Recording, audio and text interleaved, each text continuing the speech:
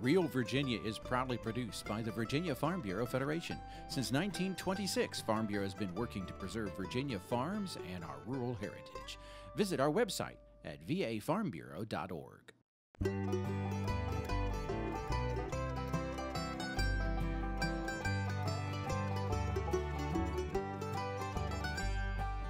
Home will always be Virginia, between the Blue Ridge and Chesapeake Bay, Atlantic to Appalachia, home in my heart always. Hello everyone and welcome to Real Virginia, a show about Virginia agriculture and the people who produce all of the wonderful products we enjoy. Brought to you by the Virginia Farm Bureau. Tobacco was Virginia's most valuable crop for centuries. Now organic tobacco is also the top organic crop. Chef John Maxwell takes us back a few decades for a sweet treat for the holidays. And Virginia farmers have been blessed with a loyal friend in Richmond and Washington for 90 years. Welcome back everyone. We are here at the Southern Piedmont Agricultural Research and Extension Center in Blackstone, Virginia. And it's one of the few research centers for tobacco in Virginia. And as Dave Miller reports, there's a certain type of tobacco that's proving it still brings in the big bucks for producers. In 2005, the U.S. Department of Agriculture began phasing out a tobacco quota and price support program that began in the 1930s. The tobacco buyout program allowed many smaller growers to retire or phase out raising the crop without financial strain. As domestic demand for tobacco declined over the years, so had its value to Virginia growers. In 1981, Virginia tobacco crop was worth $266 million. By 2005, it had declined to $61 million. But even as the domestic tobacco market was changing, demand for tobacco exports began to grow. And new customers with new priorities began buying cigarette tobacco, people who wanted to be sure it was produced organically. Well, Virginia growers have found a niche with organic tobacco production, and obviously there's a lot of different organic crops in Virginia, but the organic tobacco, up till now we've had one primary company purchasing this tobacco. We've got a new international buyer of the tobacco, but I think it fits many of our growers in Virginia very well. There is a higher income potential for organic tobacco. So I think it fits particularly well for our smaller acreage growers. Surprisingly, Virginia tobacco is the largest organic commodity in Virginia, according to a recent USDA survey. Out of the $49.1 million generated by organic sales in 2015, $18.7 million was attributed to tobacco products. John Bledsoe raises about 78 acres of organic tobacco near Blackstone, Virginia. He starts his crop in a large greenhouse in February, transplants it to the field in late April to early May, and completes his harvest in the early fall. If you would have told me 5 or 6 years ago that I was going to grow organic, I would have said you were crazy. But the main reason I do it is for monetary. It's a lot more labor intensive. And if you look back, we probably put as much labor into an acre of tobacco as we did 50 years ago. And they really suggest and recommend us not using mechanical labor, using more hand labor. While tobacco represents 38% of all organic farm sales, it is in familiar company. Organically produced broiler chickens and milk were also top sellers. Organic vegetables and other crops rounded out the top 5 categories. The general public has an affinity for all things organic. Now, the tobacco companies that are selling organic cigarettes, they do not make any claims regarding the safety or the health aspect of organic tobacco products. But I think there may be a tendency to, or the cigarettes that they are formulating with this tobacco is really all tobacco, not a lot of additives. Bledsoe raises his tobacco under contract for Santa Fe Natural. He says in a way they've gone back to much older production methods. That's because the buyer will test for chemical residues on all the leaf he sends in. It is difficult, and it takes I think you're a little bit more at the hands of Mother Nature, because you don't have the chemicals with the herbicides, with the weeds, and we have growths which we call locally suckers that come in between the tobacco that we used to put a contact on it, and we have to do a lot of it by hand, and that's why they do not encourage the mechanical harvest. But some way or another, people are always going to smoke, and that's my opinion. After somewhat of a decline in 2005, tobacco production of all types has rebounded in the Old Dominion. Tobacco sales brought more than $106 million back to the farm last year. But in the decades since the buyout, most growers have much larger farm operations than in the past. Reed says organic tobacco offers smaller growers a good income and an opportunity to grow tobacco on as little as 40 acres of land. In Nottoway County, this is Dave Miller. Tobacco's been grown in Virginia for 4 centuries, ever since the Jamestown colony was founded. It was the first cash crop that allowed the settlers to survive economically. And tobacco's unique growing conditions led to the rapid expansion of the frontier. Because tobacco drains soil of key nutrients, growers had to be constantly seeking fresh land for good crops. That's why early English colonists claimed settlement lands as far west as the Ohio River Valley and Kentucky. Tobacco production also determined much of the colony's landscape. Many of Virginia's oldest cities, like Alexandria, Danville, and Richmond, were built at tobacco shipping points. I'm Mark Viette. Coming up on In the Garden, I'm going to talk about cutting some evergreens during the winter months for your holiday decorating. Stay with us. Dazzling lights on winter nights will put you in the mood this holiday season. It's the Illuminate Light Show in Santa's Village at Meadow Event Park, November 18th through January 1st. This spectacular holiday lighting event takes travelers through a musical showcase of color, lights, and design. Giant animated displays and illuminated trees lead to Santa's Village, where families can visit Santa Claus and enjoy the sights and magic of Christmas. To learn more, go to illuminatelightshow.com. Decorating with evergreens is very popular during the holidays, but Mark Viette warns us you need to be cautious where you take your clippings in the garden.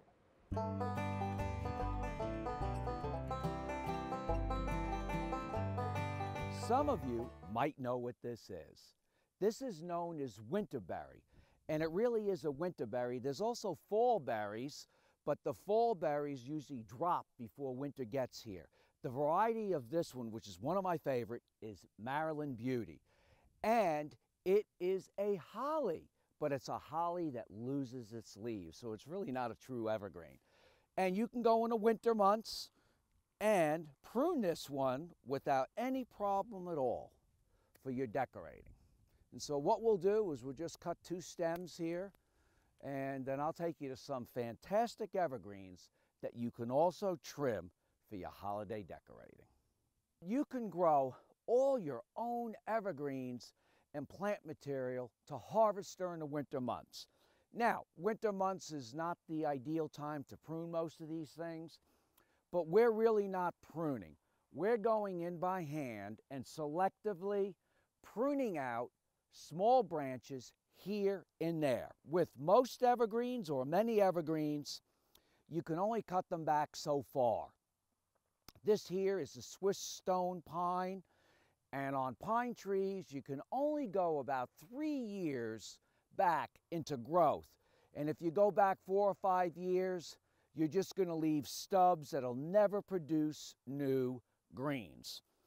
And here on this Chamaecyparis here, I just cut a long branch, and as you look inside the branch, there are still buds and growing areas that you can prune up to.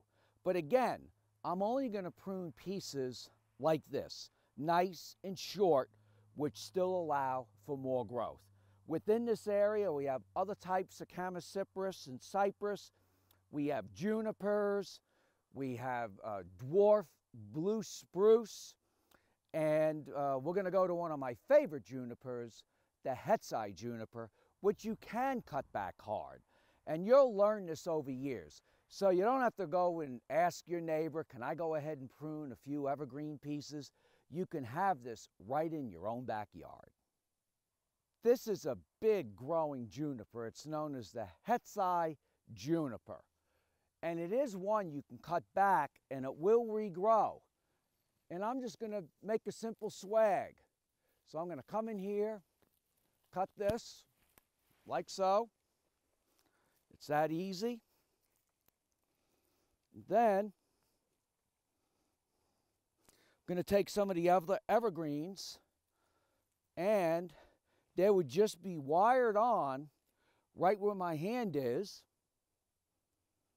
And if I want, I can go ahead and add some red berries.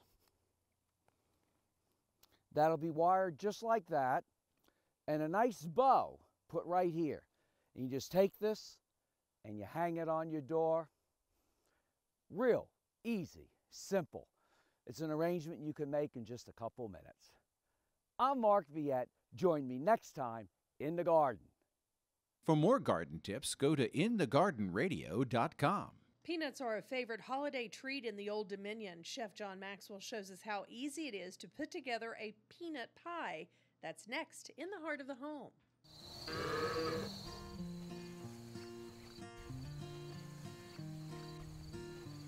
From our farms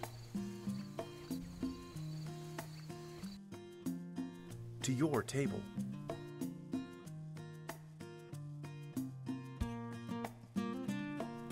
Virginia dairy farm families are dedicated to providing your family with nutritious, high-quality milk.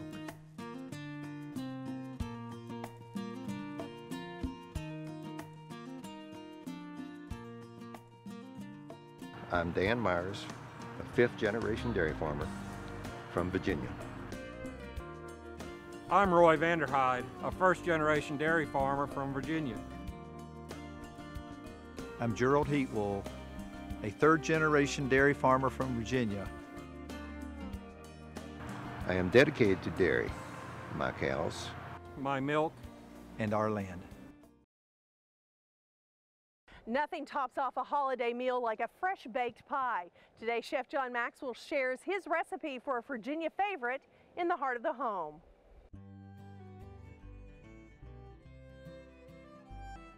Hi, welcome to the heart of the home. I'm Chef John Maxwell, and we're here at Meadow Hall at Meadow Event Park in Doswell, Virginia, and we're going to be playing with some great Virginia food. Today, we've got a real special treat for you. One of the most important commodities in Virginia agriculture are peanuts, and we're going to be making a peanut pie here that's a reasonable amount of sugar, and depending on who you are, reasonable has its own definition, but it's sugar with peanuts and some corn syrup. So we're going to tighten it with eggs. It's pretty easy to make. We're going to get started here. I'm melting a couple of tablespoons of butter in the bottom of this pan. All right. Get that warm. While that's happening, I'm going to crack these eggs into this bowl because we want them slightly whipped. Now, you notice that I didn't crack it on the side of the bowl, right? I don't like cracking eggs on the side of the bowl because it drives the shell into the egg, and you can get bacteria and bits of shell into your egg if you do this.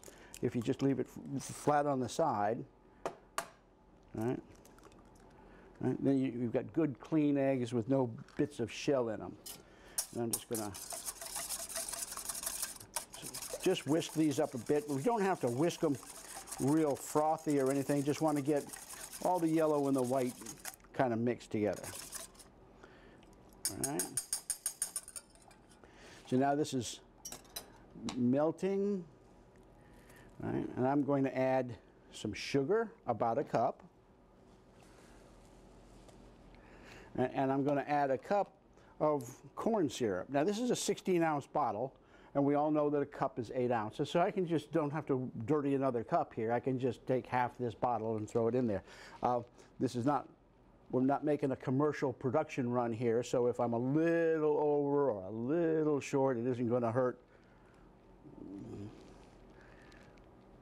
It isn't going to hurt the recipe. All right, so there we go. Now I'm going to stir this around and bring it up to a boil. Now, I don't always mention exactly how much of every ingredient I'm putting into the recipe, But you can get these recipes at my website, chefjohnmaxwell.com, and print them out when you're ready to do that. So you can have the video on how to do it and the written thing on how much of everything to do, and you can be pretty successful that way. So just going to take a couple of more seconds here for this to bring up to a boil. We want to get it a boil because that'll dissolve the sugar, so it won't be all granulated and crunchy. And then once that's done, we'll pull it off the heat and mix in the egg yolks, or the eggs rather. And that's about ready. I'm going to cut this heat off. Right. Pull it off. And now I'm going to add these eggs. But I got to whisk them. Right. Want to add them because I don't want scrambled eggs. And if my sugar is too hot, when I put the egg yolk, the whipped eggs in there, I'll just scramble the eggs and it won't tighten up the pie. Now there's two different ways to do this. Right? The recipe itself calls for us to put the peanuts into the syrup and then pour the syrup and peanuts into the pie crust. I like to put the peanuts into the pie crust that way. Right? And then add the batter. I like to do this because if I add the peanuts to the batter too soon, some of the crisp will come off of the peanuts. They'll absorb too much of the liquid too quickly, and I won't have a good crunch on my peanut pie. So I'm going to set that over here. So now that that's ready, I'm going to put this into the oven. Right.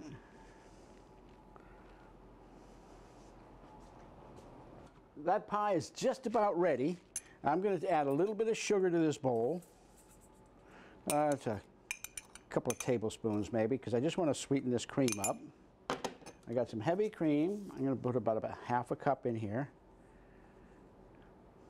And then I'm going to whip this up with a little bit of vanilla. A couple of drops of vanilla. Now I'm going to make some whipped cream.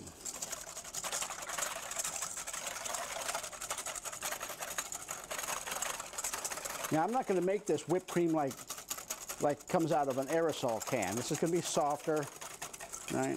But it'll be just as sweet, and it'll kind of ooze over that hot pie.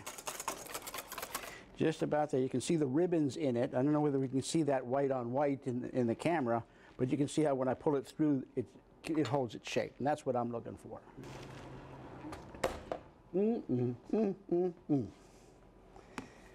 Let me move this over so I can get this centered here for the shot.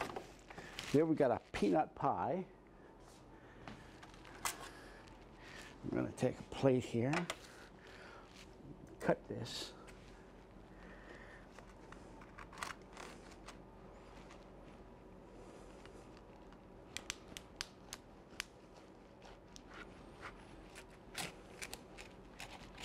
That should do it. Out it comes.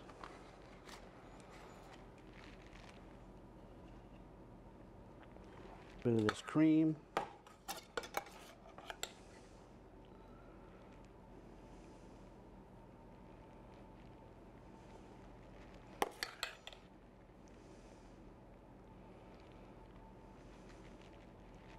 There we've got a peanut pie from Virginia.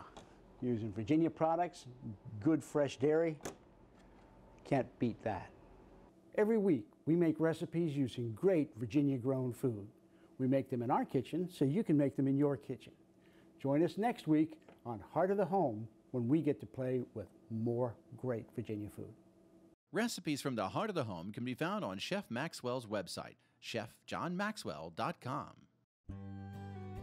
Peanuts are not native to Virginia. Scientists believe they were first cultivated in Brazil or Peru. They were carried to Africa by early European explorers and missionaries and back across the ocean to Virginia.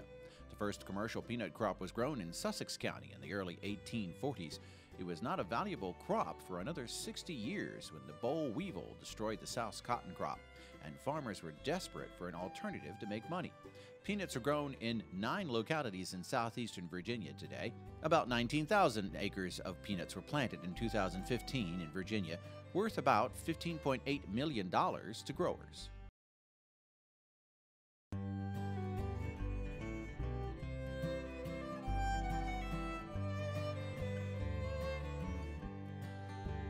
Virginia farmers have a very loyal friend in both Richmond, Virginia and Washington, D.C. As Norm Hyde reports, the Virginia Farm Bureau Federation is celebrating an important anniversary as the state's largest farm group. The Virginia Farm Bureau and other state farm bureaus began early in the 20th century as lobbying groups representing the economic and social interests of farmers. Early organizations were strong in southwest Virginia and the Shenandoah Valley. 1926 is the official charter date for the Virginia Farm Bureau Federation, which for years had just 1 or 2 employees and an elected president. But current President Wayne Pryor says it grew and thrived because the sole purpose was to speak for farmers. Lots of different organizations have a purpose, and therefore I think Farm Bureau has a true purpose, and that purpose is to represent agriculture. And being the largest organization representing agriculture in the state is very needed and has been very successful. Pryor grew up in a Farm Bureau family in Goochland County. His father was the first county Farm Bureau insurance agent, and he worked with farmers on farm issues as well. Pryor rose through the ranks to become Farm Bureau's 12th president a decade ago. My home was the County Farm Bureau office. My mother was his secretary, and many times I remember her pushing breakfast dishes back from the table. He had made a sale the night before, and she would sit down and hand copy that application for him to send in that day. Today, the Virginia Farm Bureau is the state's largest farm lobbying group. It also provides a number of economic services to members like grain marketing and equipment parts. And in 2011, the Farm Bureau bought the State Fair of Virginia. To celebrate the Farm Bureau's many modern milestones, a new book was commissioned to cover the achievements since 1982. Author Greg Hicks says the book helps tell the story of how Farm Bureau has helped members adapt to a changing farm economy and culture. Farm Bureau reacted to so many things and was proactive on a number of things that went on with the agriculture industry during that period. One, of course, the tobacco buyout and the end of the quota system, and also the end of the quota system for peanuts. And our legislative work on things like the eminent domain constitutional amendment, things like this. Farm Bureau was heavily involved that are agriculture issues, others, right to farm, the right to farm law, and many others. Farm Bureau's insurance affiliates began operations in 1950, and various marketing options were offered to members over the years to help receive better prices for their commodities. Today, tens of thousands of Virginians are Farm Bureau members who don't own or work on a farm. They join to take advantage of those economic services, including health insurance. And while the number of farms and farmers in Virginia is slowly shrinking, Pryor remains optimistic for the next generation. I think young farmers have a very bright future to look forward to, and certainly Farm Bureau does everything it can to promote young farmers, get them involved. We also have a very successful agriculture in the classroom program where even at a younger age, Farm Bureau is involved in educating young people. And certainly, if I may add, our state fair that we became we became owner of that, and my reason for that is that we could expand agriculture, we could show it to the urban population, and more important, we could have young people involved in exhibits and competitions and just showing what agriculture is to the state. Entering its 91st year, the Virginia Farm Bureau is many things to many different people. But Pryor says at its core, the Farm Bureau is still focused on speaking for farmers and representing the values of rural Virginia. In Goochland County, Virginia, I'm Norm Hyde. That's going to do it for this edition of Real Virginia. We are so glad you could join us to celebrate the bounty Virginia has to offer. Whether it's in your home, your garden, or your landscape, we are proud to say that this is Real Virginia. So for everyone from the Virginia Farm Bureau, thanks for watching. Make it a great week.